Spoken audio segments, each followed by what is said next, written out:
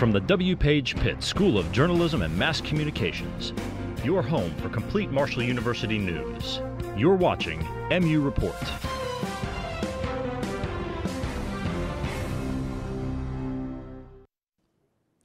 Rising prices for EpiPens are leaving some Marshall students in a shock.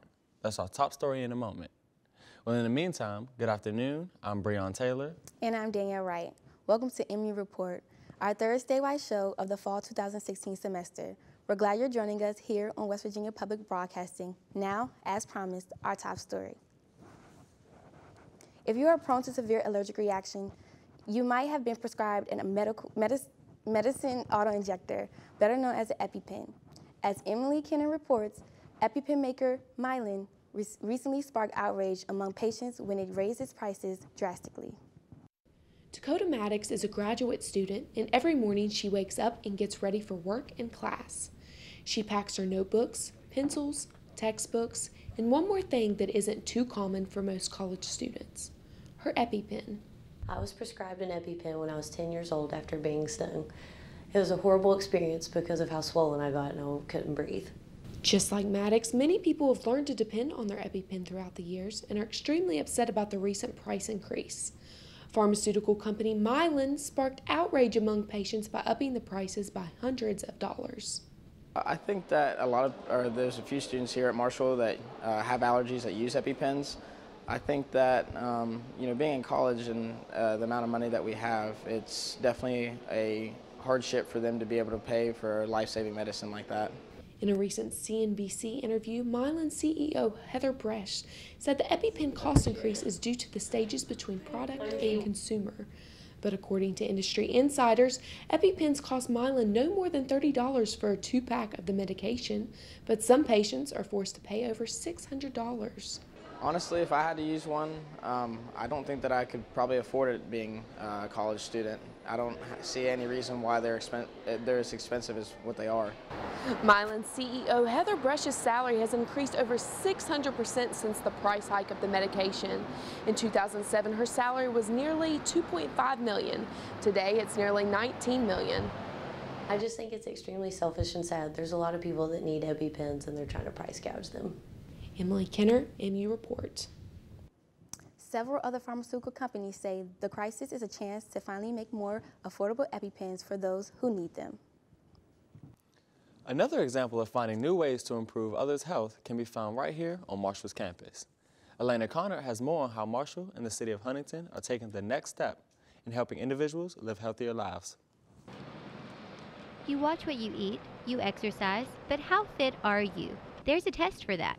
Need a test, since fitness should be a vital sign, and it's a measurement of how well your heart works, how well your lung works, and how well your muscles works. Therefore, all those metabolic systems are in operation by one test, but we need a test that's very simple, very easy to do out in the medical community.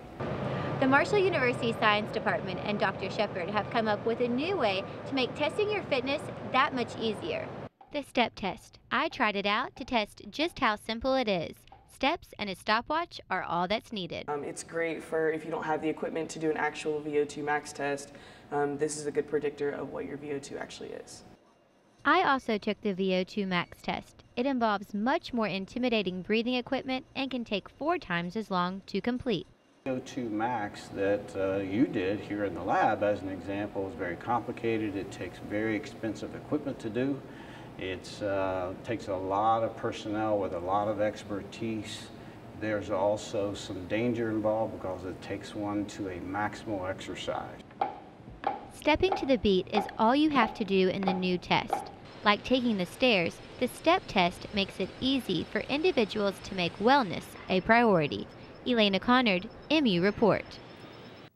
If the STEP test sounds like something that would interest you, contact the Exercise Science Department by calling the number on the screen, 304-696-3186. The test is free to all participants. For those of you who can't stand hearing the word test anymore this midterm season, even if it's not an exam, Marshall's MedLife wants to help. As Chantel Foster reports, sometimes all it takes is cuddly little animal therapy to relieve big stress.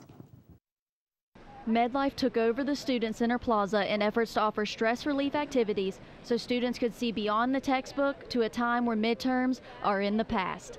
$1 can buy 5 minutes of kitten and puppy therapy, where all donations will go to charity. A phone and a laptop just can't compare in comfort when up against paws and a wagging tail. I think that just having an animal with you for at least a minute, it's really calming because you can cuddle with them and you're also giving them love, and a lot of these animals really need someone to give them love every now and then since they're in a shelter most of the day, and it makes you feel good and it makes them feel good, so it's warm and fuzzy.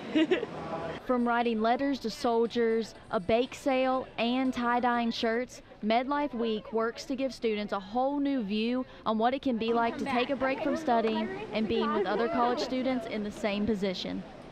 I think it's just a great opportunity to just step away from your computer or your books or anything else that you're stressed about and just get some social interaction and get to play with puppies and kittens. That makes you happy. I know that makes me happy. Sometimes the best way to escape from midterms is through kittens and a good cause. Chantel Foster, MU Report. All donations raised during MedLife Week go to area charities. And students found another way to have fun recently with Marshall's 3rd annual Fest event. The weekend-long music festival offers students a break from studying for recently completed midterms here on campus, now dubbed Oktoberfest. The concerts were moved from their original home at the amphitheater to the Joan C. Edwards Stadium after Marshall Athletics took over. Despite questions surrounding Fest, students still took time to enjoy the music and support Fest. Marshall really went out of their way to try and get some good artists this year, so I'm trying to come out here and support Fest, make it a little bigger. You know, it's a good thing for the environment, a good thing for campus to have.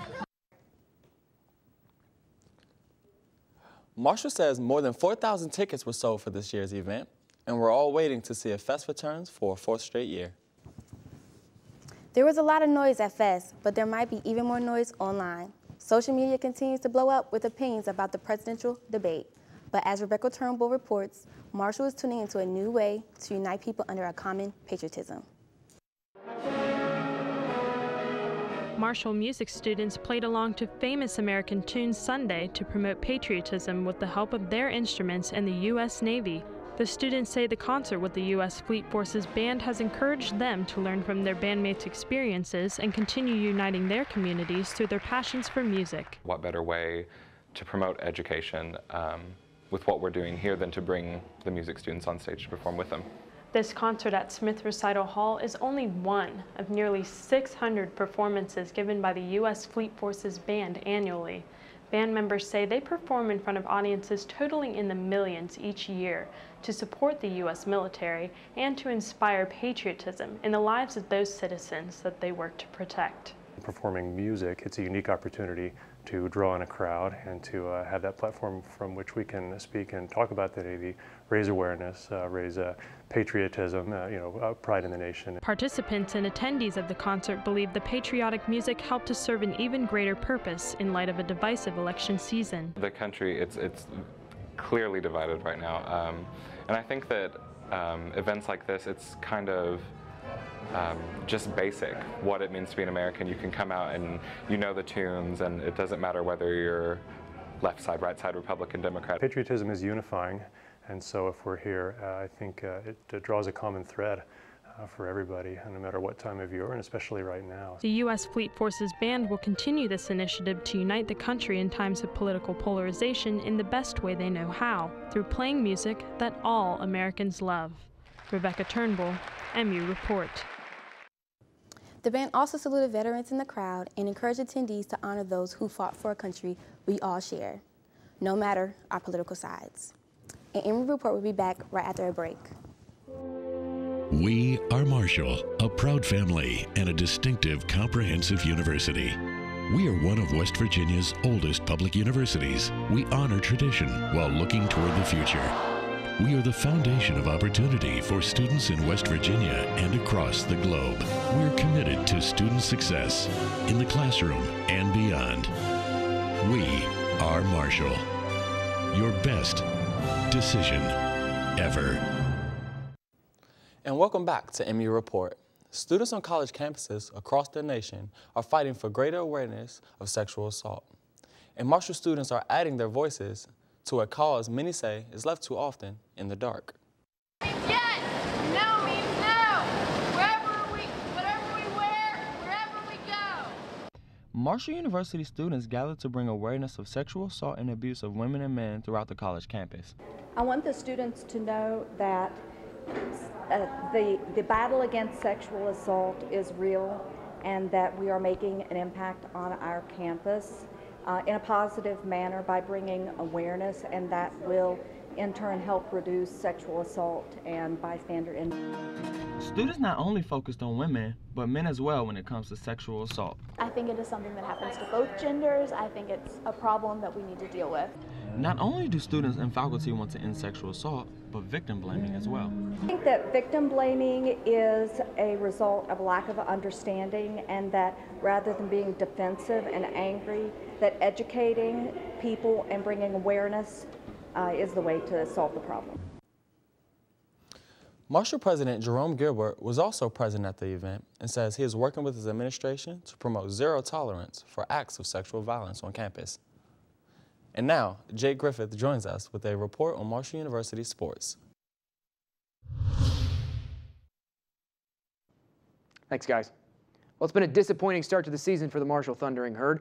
4 straight losses for the first time under head coach Doc Holliday, and 0 wins versus FBS schools has the Herd in a precarious position heading into this Saturday's homecoming matchup against Florida Atlantic. Coach Holliday took the podium Tuesday for his weekly press conference to discuss the Herd's struggles so far this season.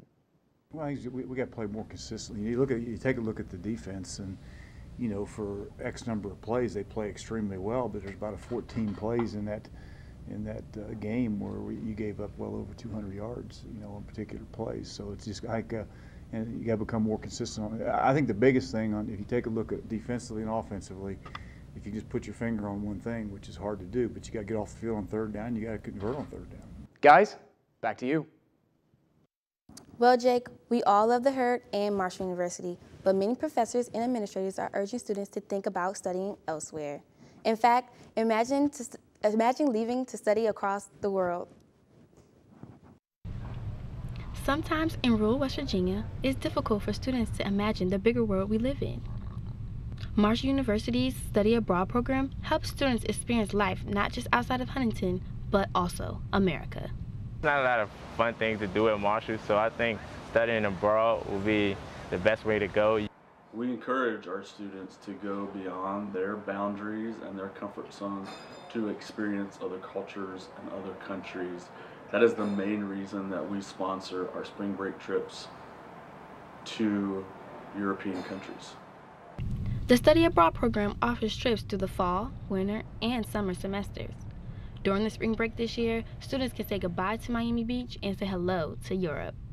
I think that studying abroad gives you a good opportunity to interact with people or different people from different countries. I would travel abroad. I would probably travel to Australia. Seems the most interesting. With monthly payments and fundraising, you can bring your friends and family along to help you enjoy your trip. And to learn about the different study abroad programs as well as financial aid opportunities, students may stop by room 320 in Old Main for more information. Well, that's all the time we have today for this mid-fall edition of MU Report. Remember, you can catch our program every 2 weeks on West Virginia Public Broadcasting. The show will also re-air Monday at 1, but we're always on YouTube, and we're always looking for the news that affects Marshall's community. Our advisor is Dr. Chris Swindell, and you can contact him at swindell@marshall.edu. Again, thanks for watching. I'm Breon Taylor. And I'm Danielle Wright. Have a great day.